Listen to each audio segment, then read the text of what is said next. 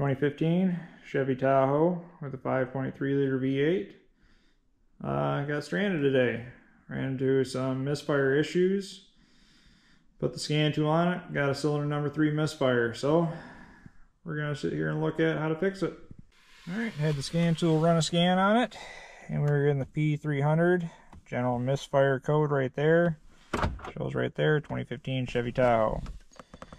I'll scroll way down here. Add other codes going on.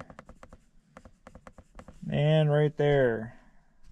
And see, cylinder 3 misfire detected. So that's it right there. If you click on it, common solutions: ignition coil, spark plug wires, fuel injector, intake manifold, and engine camshaft. So spark plug and ignition coil are pretty common. This vehicle has 144,000 miles on it. I know I did plugs and wires at 80,000. So not thinking plugs and wires are the thing, but it's very possible. But we're going to start with the coil packs and go from there. So what we do is down here at the engine bay, I pulled the cover off. All it is just pops on. So you just remove your dipstick, remove your fuel oil cap, and remove your vent hose. It just pulls right off because it's just on these 3 little studs right there. And these things right there are the coil packs. Number 3 misfire is this one right here because it's 1, 3, 5, and 7. On the other side is 2, 4, 6, and 8. So 1, 2, 3, 4, 5, 6, 7, 8. So number 3 is this coil pack right here. So all we're going to do is simply disconnect it, move it. I'm going to go forward just because it's simple and easy, and see what happens. So you got this little red tab right there. You pull up. That's the safety release, so you can push it in and pull that out. Pops it out just like that. And then spark plug wire, you pull right off the bottom, and 2 bolts right there. 2 bolts. Every coil is the same. So we're going to disconnect it, unbolt it, swap them, and then start it up and run a diagnostic test again. What that does is now, if my misfire moves to cylinder number 1 and I no longer have a misfire in cylinder number 3, that tells me that that coil pack is the problem.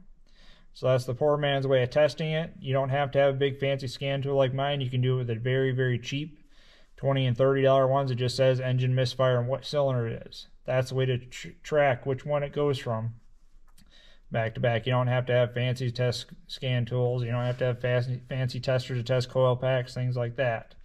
It can be done with just a very basic scan tool. If the coil pack is not the problem, next thing down the line will be I'm just going to move spark plug wires. There. Pull it off the plug, just switch it over, and just see if it moves or not. If it doesn't move, next thing is pull spark plugs out. Pull that spark plug out, check it, just look at it, do a visual inspection to see if it looks bad at all, and see if there's any problems with it. If it doesn't look bad, I'll swap it with that one and see what happens. If the misfire does move, then I know it's it. If it doesn't, then I gotta look at injector problems. So, and that'd be the next step. So we're gonna swap the coils, see what happens, and go from there. Alright, so we're back at the scan tool. It showed cylinder number 1. It started jumping up before because cylinder number 2 is at 0. And now cylinder number 3 is at 0, 0. So that showed all my misfires moved up to cylinder number 1. Obviously it's not doing any more right now because the engine's off to be able to shoot this video in the garage. But that showed our misfire does move to cylinder number 1. It is the coil packs. So you're going to replace them one by one. That is an option. But the way I look at it is, if one's going bad, the rest are probably following suit here pretty soon. And when they go, you have major problems. On the dash, the check engine light will start flashing at you. Your traction control will kick off. And you're kind of dead alongside the road again. So I recommend just doing them all. It sucks. Hate to spend the money, but It helps you keep going and gives you some peace of mind that knowing that they are good to go.